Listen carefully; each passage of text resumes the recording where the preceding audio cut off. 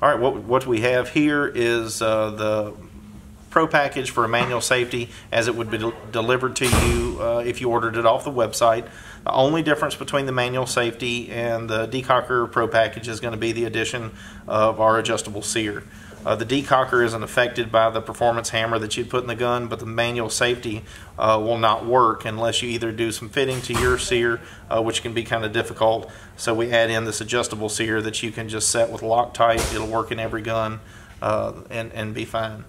So the first thing that you get in the Pro package is our hammer. You have your choice between stainless steel and black nitride. You also have the choice between the ring hammer and the race hammer. The only difference is the thumb rest, whether it's round or flat, and the finish of the hammer, but they all work exactly the same in the gun. The next part of the kit that you'll notice is the short reset kit. This is going to come with our extended firing pin, the modified lifter, and then our springs that are going to lighten your double action. This is also going to shorten the single action reset, the distance that the trigger has to travel for subsequent shots. This in itself alone will not stop the trigger where it resets. The next part of that kit is the reach reduction kit type 2. The disconnector in this is what makes the trigger stop when it resets. Then the set screws in the trigger are what take up the over travel and the pre-travel that are created by the modified disconnector. Another thing that I didn't mention is this hammer. This is what's going to give you the really crisp single action in the gun. And then the rest of this is the two hammer pins that are going to work with this. The factory hammer pins you have in the gun are staked in, so they're pretty much impossible to reuse.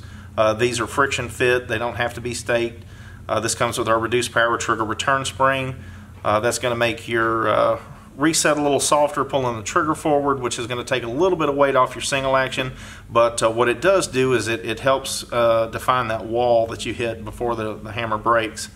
And then you have our floating trigger pin here that will be removable and reusable as opposed to the factory pin that comes in the gun. In this package also is a slave pin. This is to pin the trigger return spring to the trigger while you're putting it in the gun. When you drive the trigger pin in, it will push this slave pin out. This is just used for assembly and will not stay in the gun. Then also you get some new grip screws for the gun because they're soft. They tend to strip out. So we include those, but a lot of guns it's not necessary.